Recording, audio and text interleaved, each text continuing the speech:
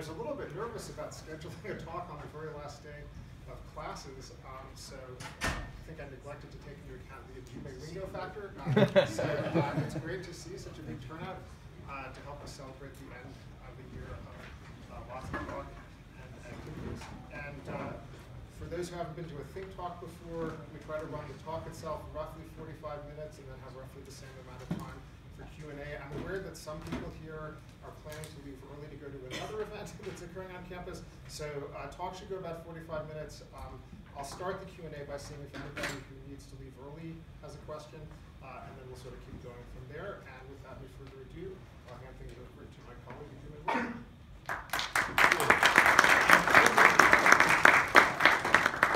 Does anyone not have a handout that was a... Yeah.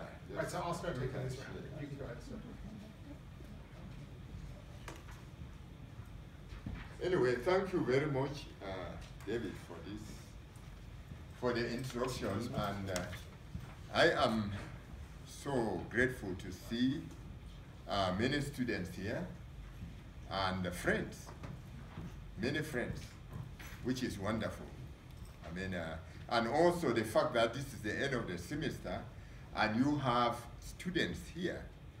And also, at this time of the day, and you have people from Boulder here, really come to support the idea that Boulder is the brainy capital of United States. So for that reason, you know, when you talk to people that are brainy, you have to do it right. And, you know, so, I would like to start with an epigram here. And my observation is that we are living in the age where ordinary human beings have an upper hand. And it matters how they use the upper hand to resolve the age-old problem of power as domination. So, ordinary people, for the first time, I don't say the first time, I mean maybe for the past 200 years, they've had the power, or they have the upper hand. And they've been struggling to see what to do with that power. And this, what I'm going to talk about today, will be one way of saying in my own little way what they could do with that power. And I also start with an epigram of my own. A good political philosophy is a better biography. So this will be snippets of my biography, this talk that we are having today. Few today in the Western world have seen their world collapse before them from unthinkable, brutal human violence. Those who experience this break of history, this caesura of life, may find out that from that day on, they are no longer the same person, or they are no longer the same person.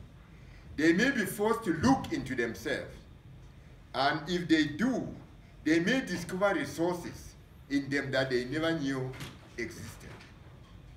I look on helplessly as the brutal killing of people and the wanton destruction of their property. I feel the foundation on which my life was constructed splintered into 1,000 pieces. I felt in me a grief without pain, a grief without a pang.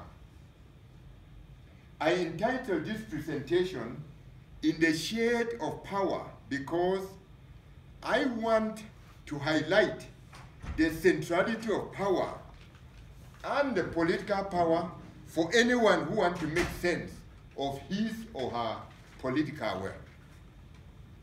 Talking about central liberal democratic concepts such as liberty, such as equality, justice, individuality, free enterprise, private property, and opportunities, without connecting them to power is like making a sacrifice with a headless chicken. Without a head, these concepts are worse than useless. At best, they are sort of toy concepts.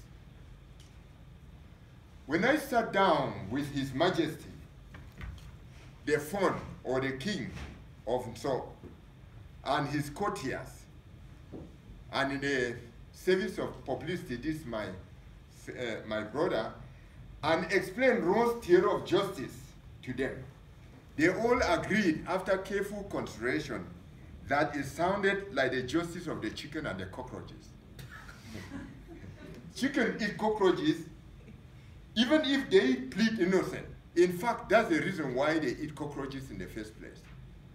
That is how, when you take away power and you explain this concept, that's the way they sound like.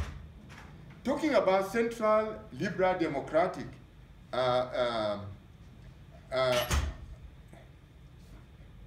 in the 21st century, let me just go down to what power is. In the 21st century, power is what human being cannot help but be. Is what human being cannot help but be. And I'll come back to this round delay many times. Power implies a hierarchy in which some people control other people's bodies, their sex, and possessions, deciding who to kill, who to spare, who should have sex with, and when. This is what unadorned or naked power looks like. Whether it's political or not, it's about control or domination of people's sex lives, deciding who to have sex with, or who to have sex with who, deciding what to possess, and human life, what to control.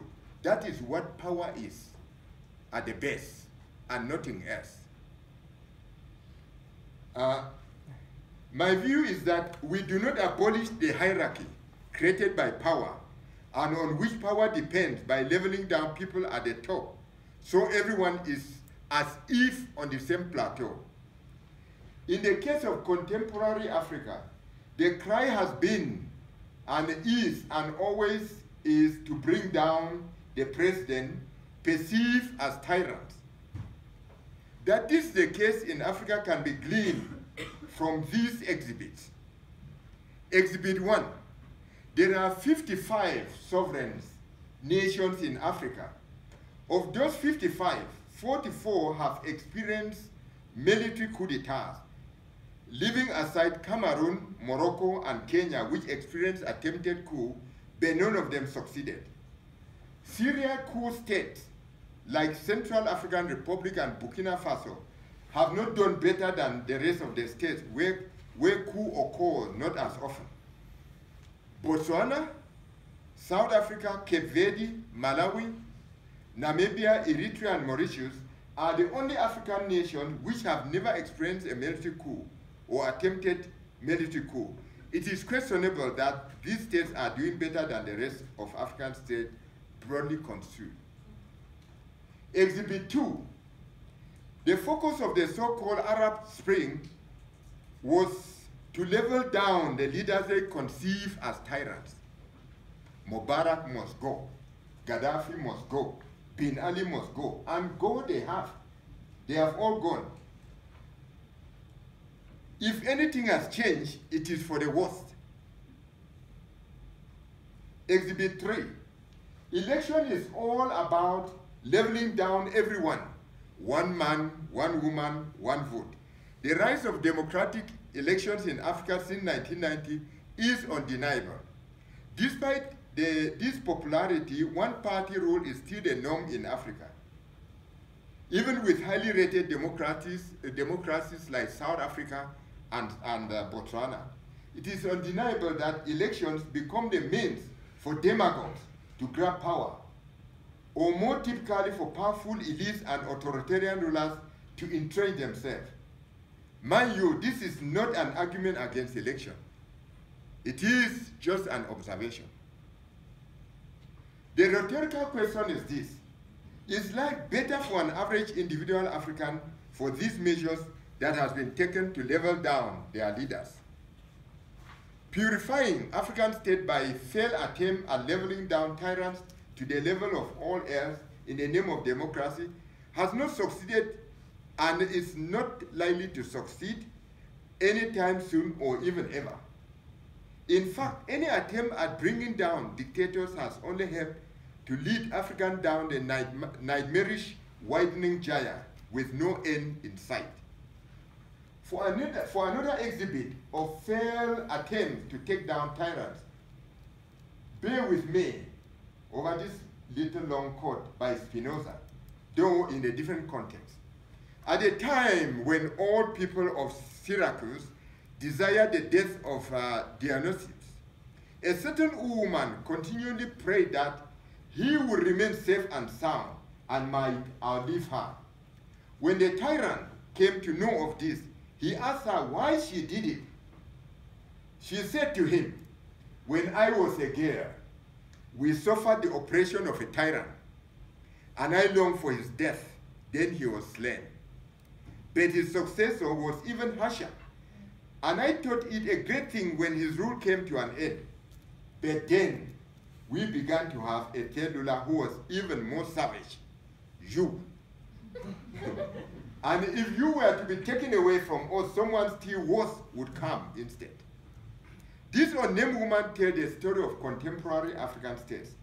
With notable but all too few exceptions, African governments are unresponsive to their people's needs. It often seems that the only alternative to repressive government is an even more brutal chaos.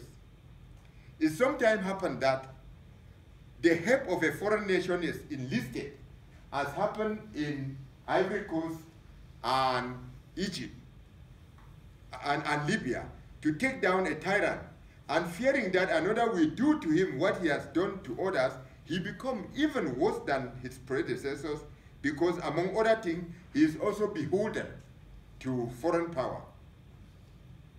For fear that some of you may think that this is all about Africa, let me provide some exhibits from the Western world as well. The cradle of modern democracy in Athens came about with a leveling down of monarchy into the same plateau as everybody else, and that's when they have citizens. Even though what we have, we are white male Athenians, but that was a giant leap in the history of mankind, what happened in Athens. The United States was founded with the ideal as penned down by Jefferson that all men, basically all humans, are created equal and should be so. The French Revolution of 1789 was about leveling down the monarchy. And let me quote this so that it doesn't sound like this being made up somehow. Here is Edmund Burke. "But now all is to be changed. All the decent drapery of life is to be rudely torn off. All moral imagination with the heart's on and the understanding ratifies as necessary to cover our naked shivering nature and to raise it to dignity in our own estimation, are to be exploded as ridiculous, absurd and antiquated fashion by the new conquering empire of light and reason. In this scheme of things, a king is but a man. A queen is but a woman.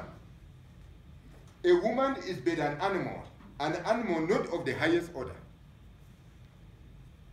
Another exhibit, Marxism was centered on leveling down the bourgeoisie.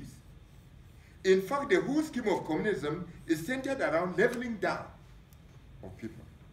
There is a new cry that you hear today in big cities: level down billionaires, bring down billionaires.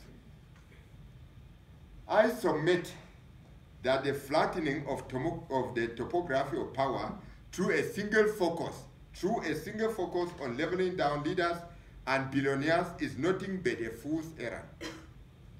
African dictators are not only alive and well, they are flourishing across the continent. One is brought down just to be replaced by another. Here is what I propose. We should not abolish the caste system. We should make everybody into a Brahmin. We do not abolish our royalty. We make every woman into a queen and every man into a prince. We should not bring down our billionaires. We should make everyone into a billionaire. A contoured civic topography is not only beautiful, it is moral and topophilic. In what follows, I analyze the structure of tyranny to demonstrate how we can democratize democracy in the 21st century by leveling individuals up, not down. And you can see the schema that I passed here. I call it a system of democratizing democracy because for the first time, I'm demonstrating how we should not try to change what human beings cannot help but be. We are all power-hungry agents. Should power perish, freedom will perish. We can have freedom, power, and equality at the same time. The exercise of power is a primary form of individual expression. In fact, it is what human beings, I repeat, cannot help but be. Power gives the holder the pleasurable feeling of immortality, and the institutions, the offices, and trappings on which it depends do not diminish. They enhance power. The pleasure of the exercise of power is akin to that of an infant, for whom mortality is neither an applicable nor a useful concept. For an infant, as for Lucy the cat, life is here and now, and an infant as Lucy the cat may as well be said to be living forever. The African present for life suffer from this infantilism.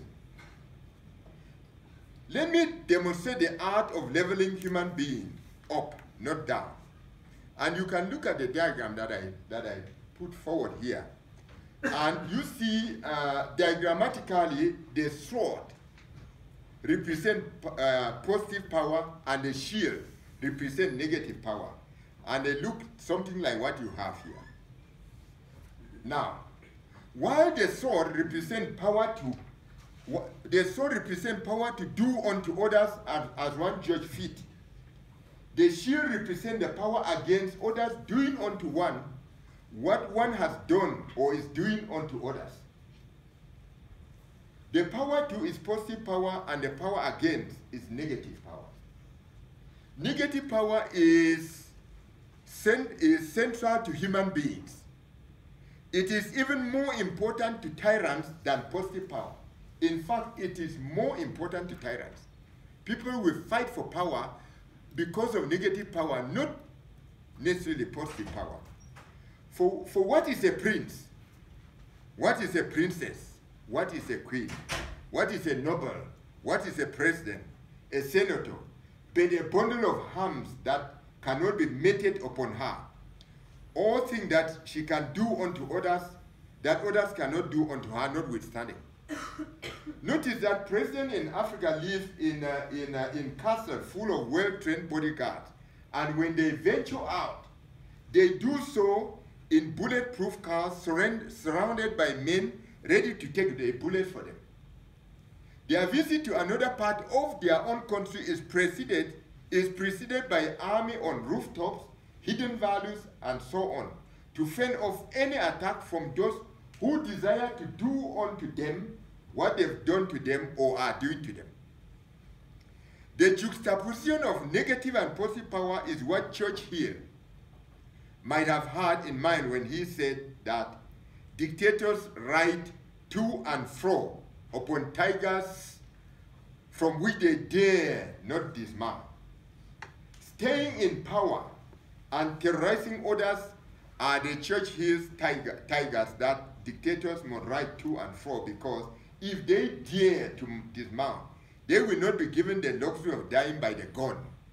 They must be publicly humiliated, forced to see their own mortality, and be dispossessed of what they treasure most, immortality. Again, the worst fear for dictators is for others to do unto them what they do unto others. This is exactly what happened to Colonel Gaddafi, who was chased captured and shot on the head by ordinary young Libyans, he has terrorized for years. He is alleged to have begged his captive not to kill him. His last words were, and I was looking at this on television, "What did I do to you?" Even up to his death, Gaddafi believed he was invincible. For when he asked them, "Don't you know right from wrong?" When he asked them this question, he already taught the young boys the answer with his own life. In another contemporary example, Saddam Hussein was chased around, found hiding in a hole, captured, and then ceremoniously lynched before those he has terrorized for so long. In fact, there is nothing special about the brutal end to the lives of dictators except that, armed with cell phones, the world can now share the spectacle as Mentifio recollects. There was something biblical in the wild scene, as elemental as the death of King Ahab. The dogs licked up his blood, and Queen Jezebel thrown off the palace balcony. It was certainly not as terrible as the death of the Byzantine Emperor Andronicus I, who was beaten and dismembered, his hair and teeth pulled out by the mob, his handsome face burned with boiling water. In modern time, it was more frenzied than the semi-formal execution in 1989 of Romanian dictator Nicolae Ceausescu,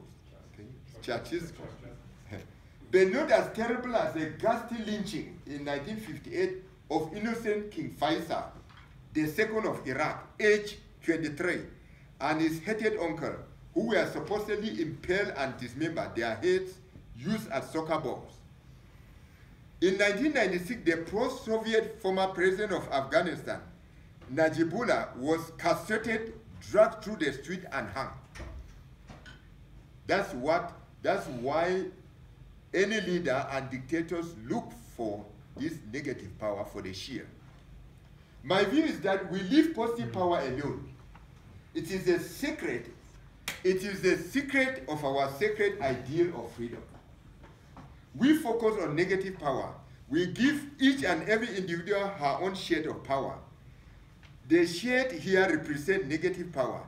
That is my point, that we should be leveling up everyone. Ngonso, the princess, and my Matulina ancestors who founded the state of Zo, the state that Sayat made, was a hyper self-governing individual. The establishment of the government was to complement self-government, not to replace it. Ngonso said as much. The raison d'etre of our state and government is not to substitute, but to complement and enhance the control each has over her life. Ours is the government of, by, and for his or her own share of power. The oft-repeated saying, "at my home and so," which even a child can repeat at the slightest provocation, represent just one Gonzo was referring to as the best government. That is the government which everyone, including women, are self-governing, and each under her shield of power. Here is the saying. In my language, it says, which is rendered. The mouse-like creature is like queen or king by its own tiny hole. The words for this epigram are carefully picked and stitched together. The mouse-like creature is a tiny, very tiny creature which is supposed to be defenseless against dictators, yet she is queen or king in her own tiny hole-like house. House is a literal house, but also a metaphor for the spiritual well-being that makes her inviolable and godly. Not godly. The infinitesimal size of her person and dwelling is not a warrant for incursion into her life by tyrants of any sort. It is not just a matter of pronouncement of the laws of rights. It is a matter of her very effectiveness in defending herself, speaking and acting for herself, and her readiness and audaciousness to take on a fight, to live free or die free. She is a tiny titanium gnome-fish. That is the essence of the carapace or skid of power in which she is encased. Dictators, like vultures, the proverb goes, in the land that sired me. Dictators like vultures do not waste energy. They go where there are signs of death. In fact, if some of you have been to the Sahara Desert, you will know what this is. If you walk in the Sahara Desert, you have to walk. We have to show signs of vitality when you walk. If you start slogging and moving around, you see the vultures, they already come around waiting. Waiting because they see the sign of death. Action to prevent tyrants or slaves is not targeted at the community, but at individuals. This is guided by a proverb to the effect that literally, a people are a people because of an individual. This runs counter to oft-repeated saying that people attribute to all of Africa, that I am because we are, and since we are, therefore I am. Here we are because of an individual. As such, then society is seen as an additive community. 1 + 1 + 1 + 1, and so on. What paved the way for the overarching theatrical kind of tyrant to destroy a society is the everyday tyrants. Everyday tyrants are those who kill the spirit of everyday individual in the sphere that is often referred to in the Western world as private sphere, shielded from state gaze. Dictators, they feed on fear. They project fear, real or imagined. Here is how gives an individual a shade of power, shielding her from the blaring desert sun and sandstorm. Of course, the desert is a metaphor for dictators. Here is how the shield or negative power is cultivated. The first thing that you notice in is the ideal of self-reliance. The government of made it the case that the earth is integral to human life, buffeted by this proverb: should the earth die, I will die. And should I die, the earth will die. Every individual as an individual, women included, and I emphasize women because in other parts of Africa, women are not allowed to own, they are not allowed to own property as such. Every individual is entitled to a portion of the earth to look after, so it can provide her with shelter, with food, and all the remnants that give vitality and excitement to human life. The property becomes private, not to be traded. Entitlement to property is an insurance policy that obviates dependency on others and, by extension, everyday tyrants. The second way, they say in Sudan, is open for business. War at the base is about power. It's about taking from others what one wants. It's about taking people's stuff. In short, it is about domination of others with respect to sex, possession, and life. So, converted war into commerce as a new way of taking from others, but this time with some kind of compensation. Commerce allows every individual to enjoy positive and negative exercise of power. Boost power. Commerce bootstraps the private property and bootstraps by private property, and competition is a central artery of life among the people of Seoul. Now, here is the most important part of it. And this doesn't have to do, people ask, okay, where do you get the resource from? This is about self-assertive spirituality. That is so important to the lives of my people, more than anything that you can imagine. And I want to start giving an idea how that spirituality look like, because the spirituality in the West is mainly the Abrahamic spiritualities and others that come from the East and the Middle East. And so this is the kind of spirituality that we do not hear about in the Western world, because it is not it's not one that involves missionaries going around to convert people. The basic premise of spirituality and so is that we, as an additive society, are here on our own. That's the basic premise. We are here on our own. In terms of power, there is no overarching entity, human, superhuman, seen or unseen, looking over us and telling us what to do and not do, and deciding who to kill, who to spare, and who to have sex with or allow others to. The word God of the Abrahamic variety did not enter our vocabulary until recently, almost around my lifetime. Even with the concept of God, there is a reminding proverb that it's a weird. God is a person. Let me enumerate the various ways by which self-assertive spirituality forms a powerful shade of power at the base. Fear of death. Power and fear of death are intricately connected. Man invented death to save political power. And that is why fear, and ultimately the fear of death, is the mainstay of political power. To say that man invented death, I do not want to say that once upon a day it was invented, such that someone may ask for the date when this happened. I'm saying that it's being invented now as we are speaking, through advertisement, through all sorts of ways.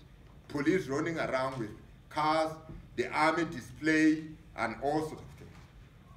The imperative of death to political power is what Aristotle had in mind when he said that a human being who is not afraid of death is either a beast or a god and does not belong to a political society. To say that man invented death is not to deny that human beings die. That's not what I mean. It is to say that unlike creatures like Fluffy the cat or Lucy the cat, human beings are very obsessed with death. For creatures like Lucy the cat, life is here and now. In fact, life is timeless, and Lucy may as well be said to be living forever. Fear of death is one of the major causes of death, of which there is a store of rich vocabulary in my own language. There's a proverb which even a child can repeat at the slightest provocation, that not death, but death in life is what we regret, or what is regrettable. And the corollary is that not life, but life in life is what we cherish. It is clear that tyranny depends heavily on this fear to create their atrocities. And so we see the way that and so spirituality deal with this idea of death in life, because tyrants, they look for death, for signs of lifelessness. And that's why even in this movement that has sprung up around America, Black Lives Matter, it's a wonderful movement. It's better than nothing. But people can do better, because some of the time we may ask, who are these people killing? Who are the people that are being killed?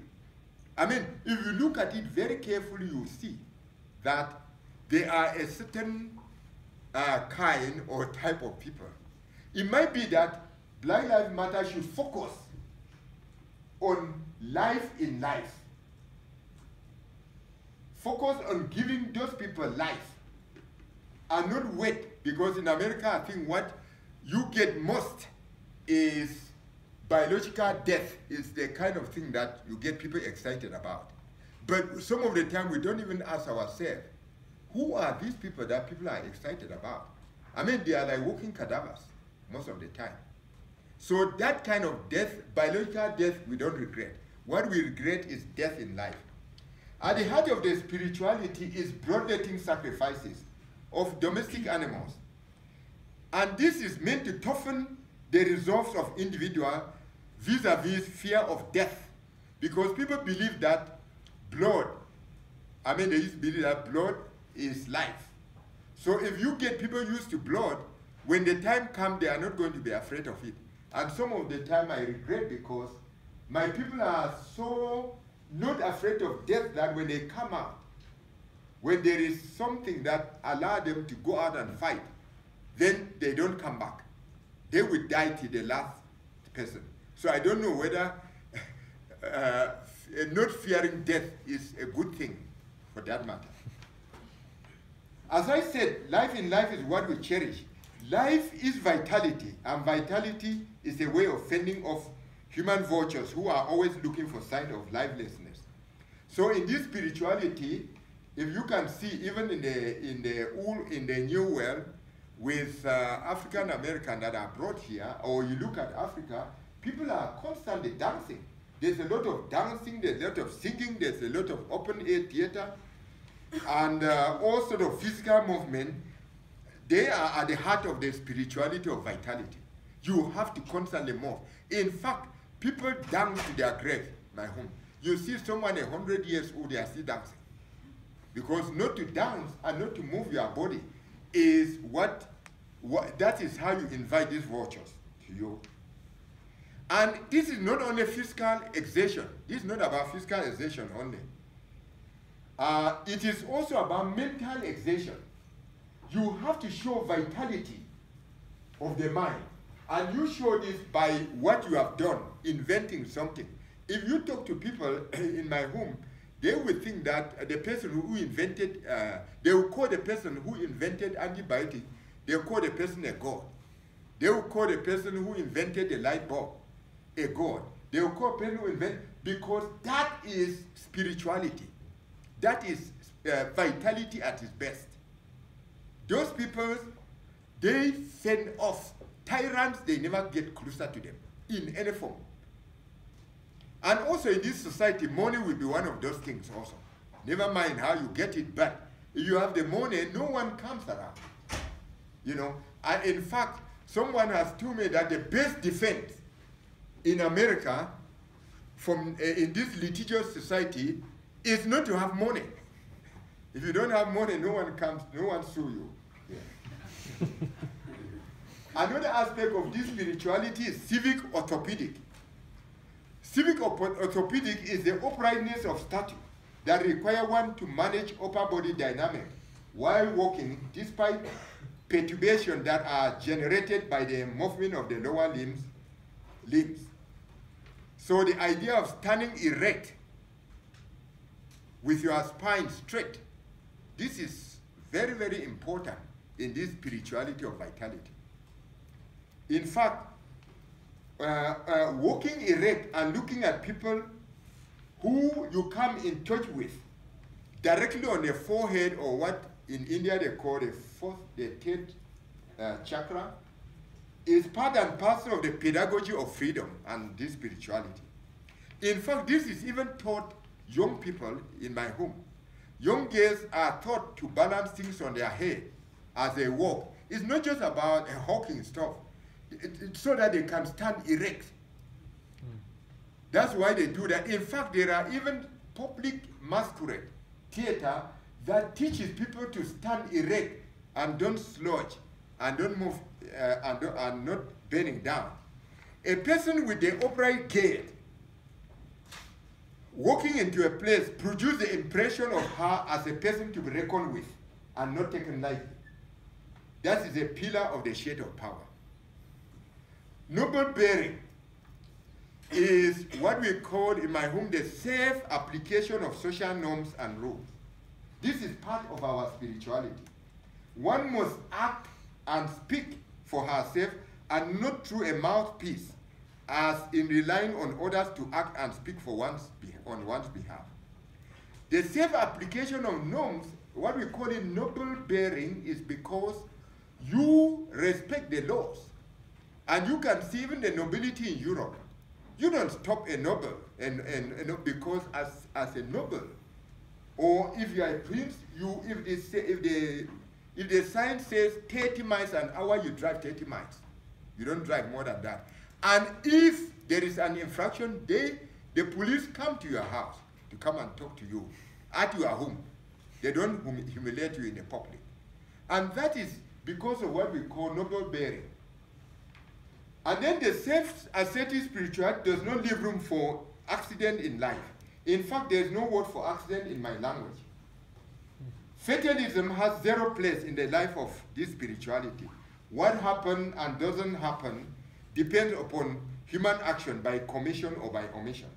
Seen in this light, talk of witchcraft, talk of African witchcraft is a testament to the power that is imbued to a human being, that for those who embrace Christianity and Islam can only be attributed to God and Satan. This spirituality does not admit of overarching overseer. Every family is entitled to their own ancestors, and these ancestors are not mysterious at all. The self-assertive spirituality vividly captures the deep meaning of freedom. This raised species of control that does not dictate and mastery that does not dominate. Now, I say this about the topography of power and why it is that we have kings and we have queens. It is when you are somewhere higher than me that I can transcend myself by reaching up for you. That's simple. I must add that we cannot solve all human problems with political power alone, but we cannot solve any of them without it. And we leave it here so we can talk about this provocative.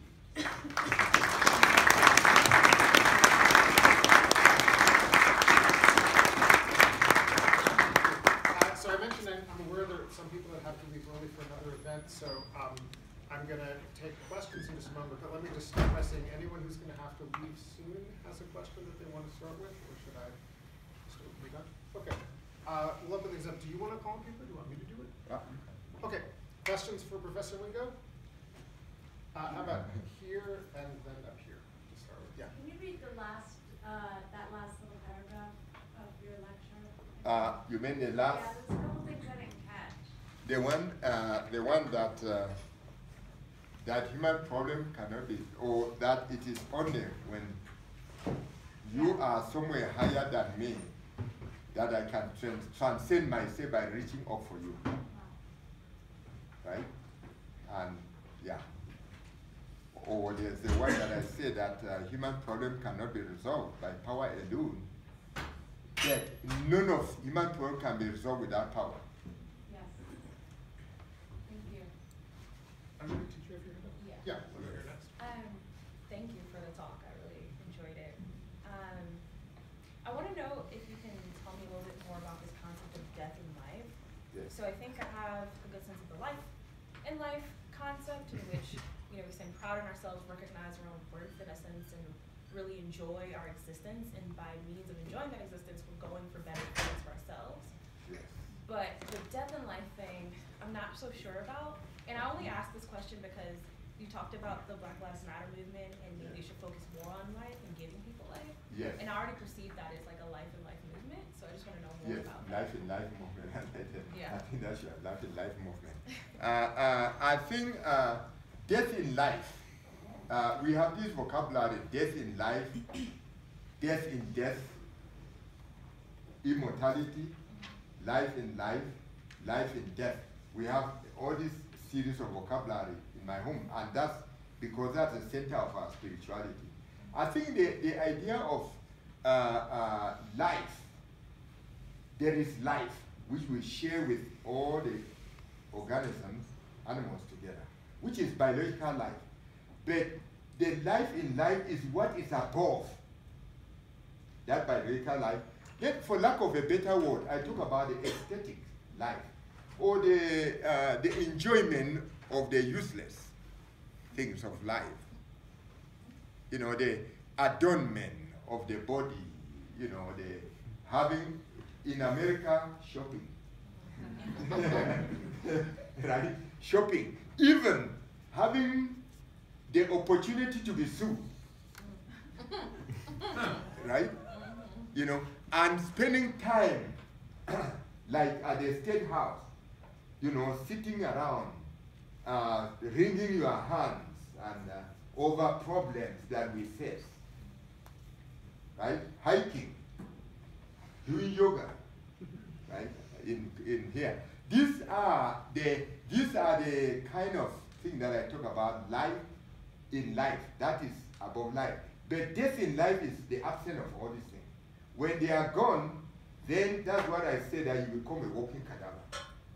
And at that moment, such a person is like a zombie, and such a person attracts the vultures. Not just the police. You know, that's why God even said that he who has more shall be given to them. And he who has nothing, even the nothing that they don't have shall be taken away.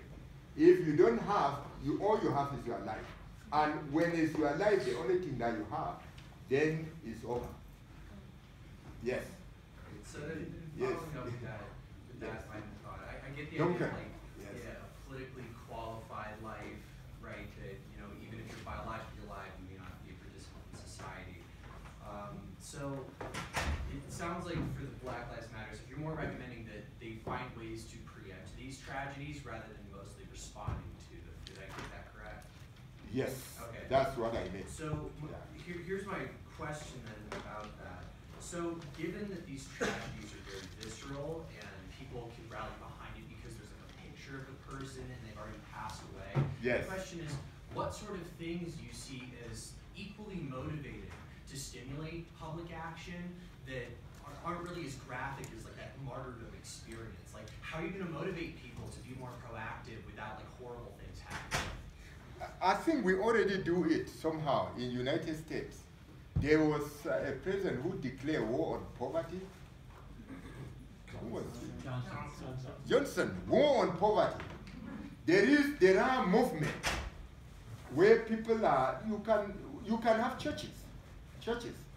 Missionary, they are going to Appalachian Mountains, you know, with old people and really trying to do things there with people. They are not waiting for the police to kill them. They're leveling the people up. You see? So the idea that, and they well know this about America very well, particularly Africa. They know that what America cares so much about is this kind of biological life. When you ask what's the population in America, they just count everybody.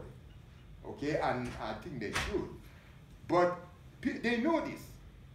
And so the kind of killing that goes on a day in America is unimaginable once you start adopting this mindset about death in life.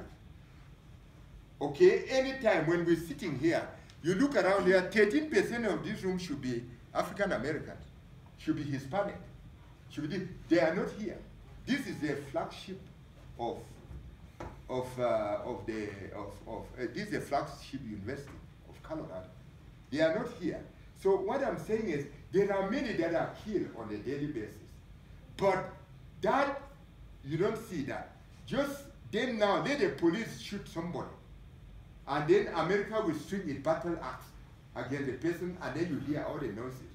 And the dictators in the third world, they know this. Nowadays, they will not kill anybody. They know you don't shoot anybody. What you do is you just take the shade off from these people and render them into walking cadavers.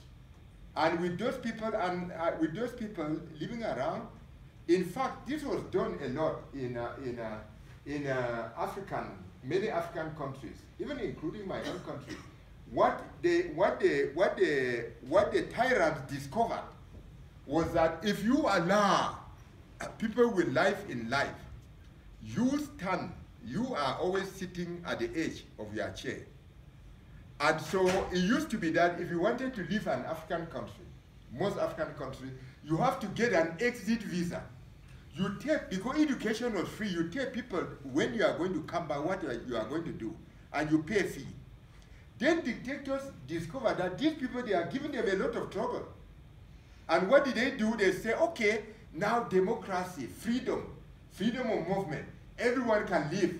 And passport became for free, and everybody left. And what do you have there? You have these people sitting there like zombies. A lot of them. They are all in Europe.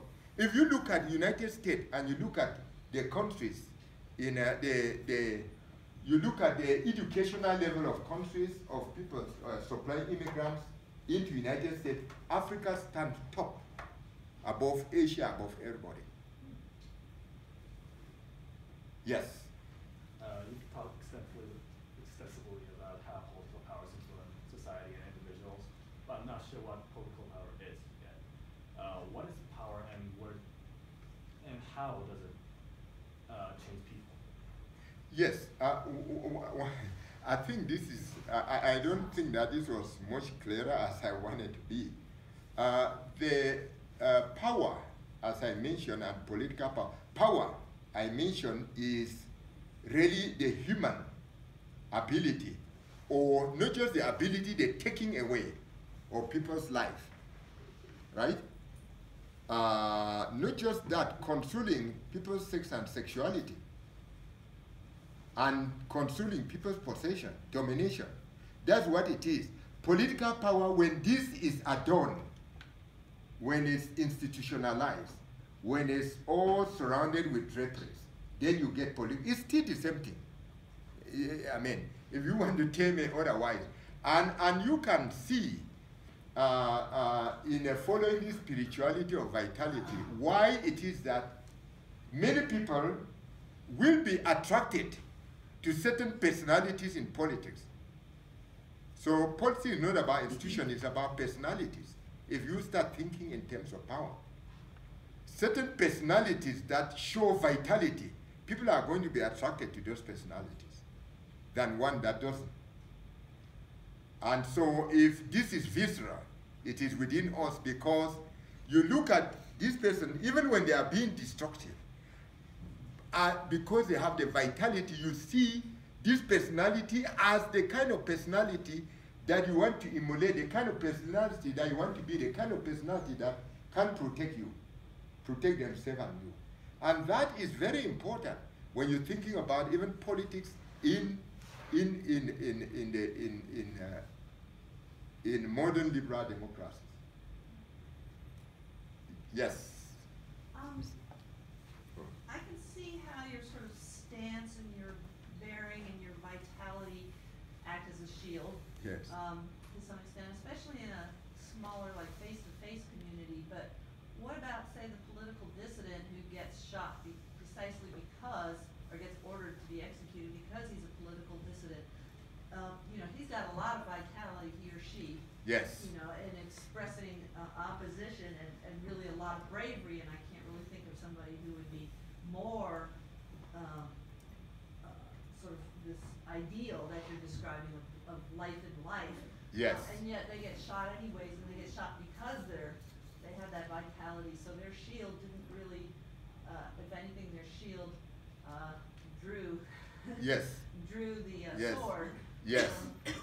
Yeah, she drew the sword. Yes. Yeah. What would you say to that? Yes. So you can see how this works in a face-to-face society. I would tell you this, that in fact, and this I didn't want to say it. I wanted someone to realize this by themselves. If you look at liberal democracies, it is the secret of it is handing to many people these shields. And in the Western world, it's in the form of rights. The right of the habeas corpus, the right against privacy, property rights, all these rights. In fact, these rights, they are not just pronouncement, they actually work. And having courts to adjudicate this. And I think that in this case, this is why that the difference between the Western world and African states is precisely for this, because of this. And now, what happened is that when this start going down, that is when a state commits suicide. And I think that the only way that the Western world, a place like America, could ever go down is if they commit this kind of suicide. No one can come from outside and do this. That's one part of it. The second part is about someone whose vitality, attract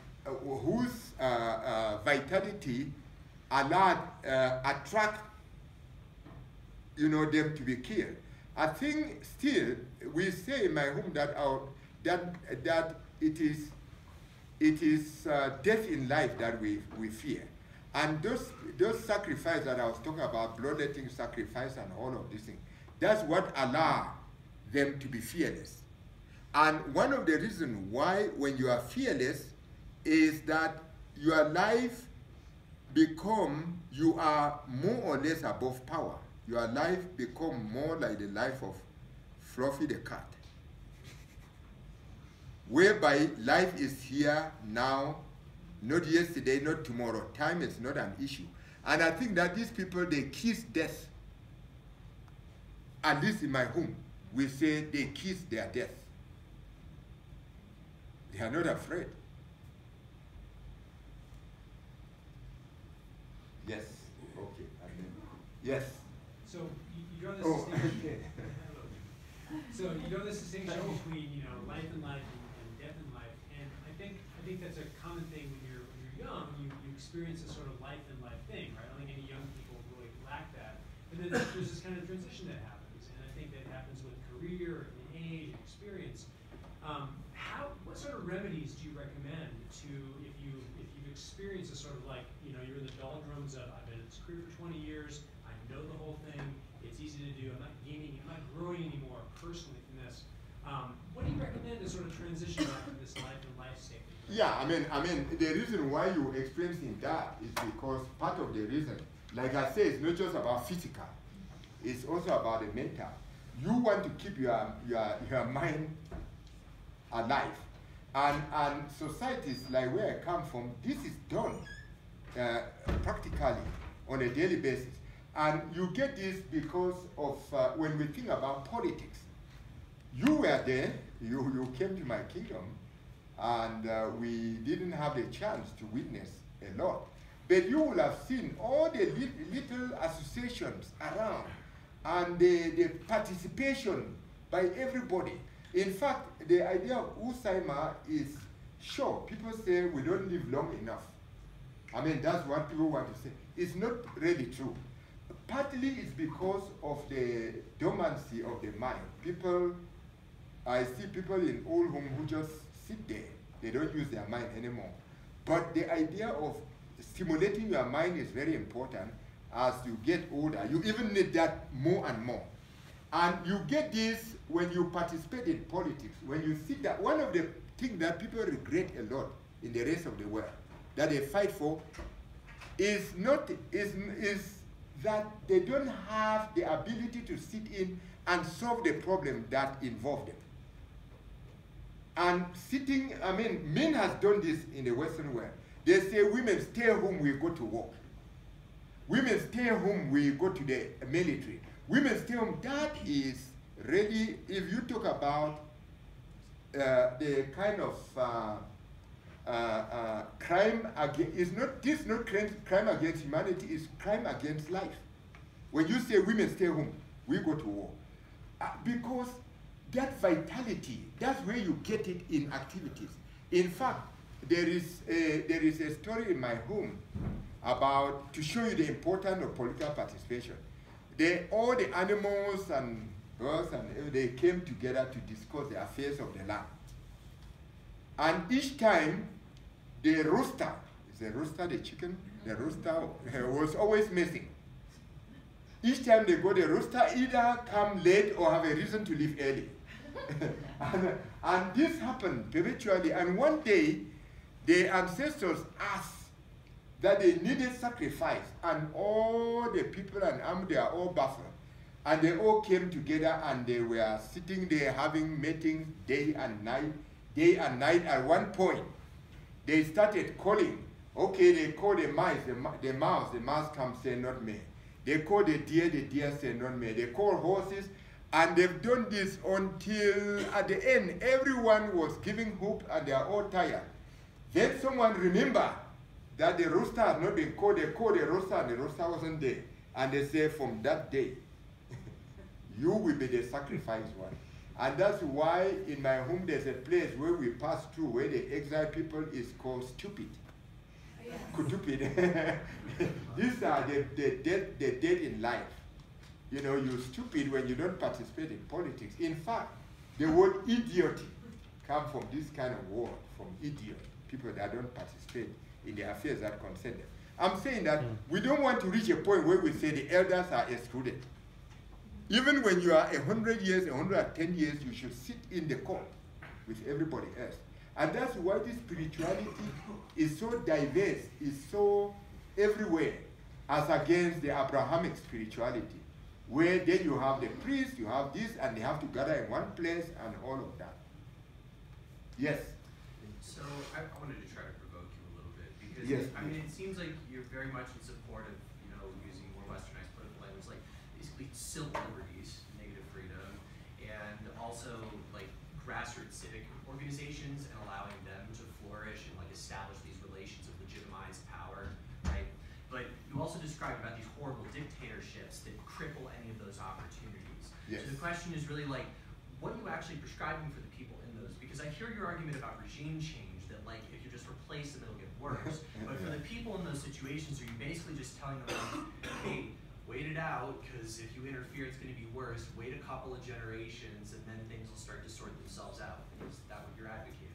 Well, I'm not really advocating for people to wait. There's no waiting here. Actually, to wait is death. Well, I mean, if they're like, so Now, I get where you are going with this. I think it's the same question that John Stuart Mill was asked. You know, how are you going to get people to the point where they can have liberty? John Stuart Mill said, well, this liberty is for people that already have it. It's not for people that don't have it. And then Plato also faced this kind of problem. How are you going to get people to this? Oh, we tell a noble lie.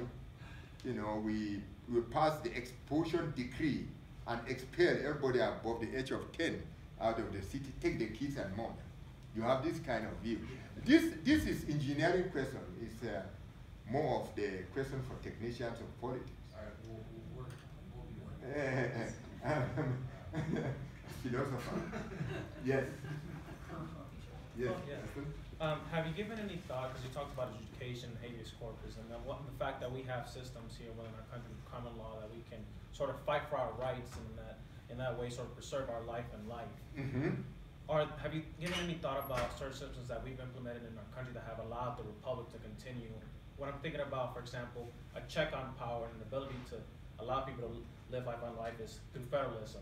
The fact that when we see the federal government, like somehow people see today as Trump being too powerful, trying to tear down systems, states are able to make their own laws aside from the federal government. Likewise, we have checks and separations of power horizontally through the legislative, precedent, and the judicial system to check on power. Have you given any thought about these checks on power, sort of a sword and shield?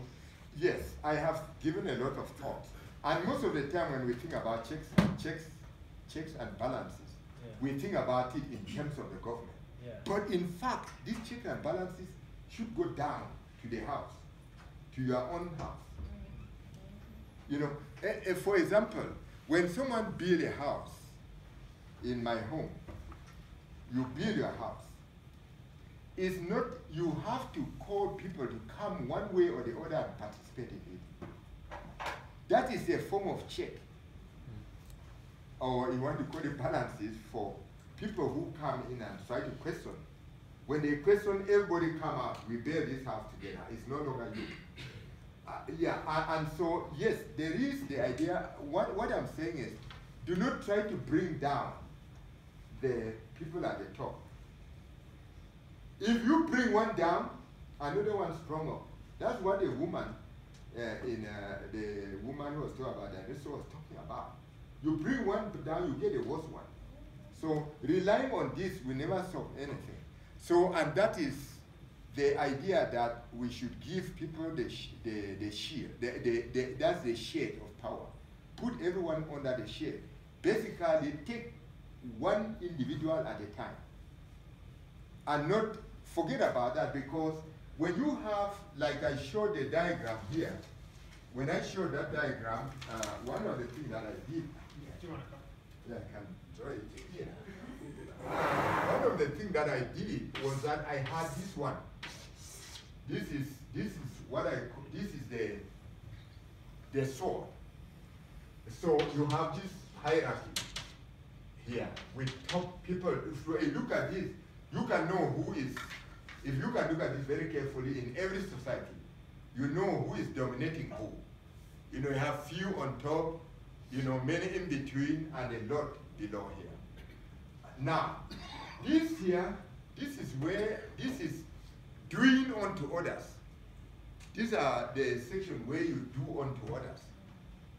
Now, as I said, what tyrants care a lot about, and government care a lot about.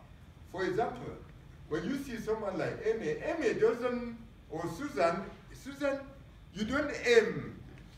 Your aim is not to dominate anybody. You don't want to be dominated. That's all you want, to be left alone. You don't want to dominate anybody. And that's it. When I say that we level everybody up, what I'm saying is that from here we give as many people as we can that share. And when you give this share to people, then the sword become more ceremonial than anything else. And that is, in a way, you can get this in the Western world, in a way in my home, where I come from, as my family, as you would have noticed, Kena Michelle, and you came to my home, we don't carry, there's no bodyguard anyway. In fact, the king is ceremonial more than anything else. There's no bodyguard, there are no guns carrying, there is nothing. We can walk around, partly because there is nothing that they can do. We are not in a position to do unto others what others cannot do unto us. That's what Saddam Hussein, Gaddafi and the rest they are doing. And then the day comes, and human beings are approximately equal, by the way. In strength. Yes? So to kind of paraphrase that, yeah, yes. You're saying that, like, if a regime was to transition in the way that you think it should, that it would look maybe something more like the British monarchy, where just with time it becomes kind of more neutralized and ceremonious, and you don't disrupt that organization, but there's like a whole nother level of civic engagement that actually does secure like democratic process and those other things. Well, if the regime were to change, it would look as boring as Sweden. Sweden is a very interesting place. You know, in Sweden, I mean, if you've been to Sweden, you see, even Australia, Susan, your country, and mine, even Australia is one of those countries where you don't have this brutal exercise of power that much, you know. So it become more like that. It become like Britain, like the British monarchy, more than anything else. But more so, it become like not. We don't want to talk about the country here, but you think about Sweden, think about Switzerland, think about, yes, you know. I have a question yes. for you. You mentioned these 55 nations in Africa, yes, all having these coup d'etats. Yeah, and tyrannical. What are the factors that you think lead to that in Africa rather than elsewhere in the world? I mean, I know it's happened elsewhere Yes, in the world. yes. There seems to be a concentration of that in Africa. Uh-huh.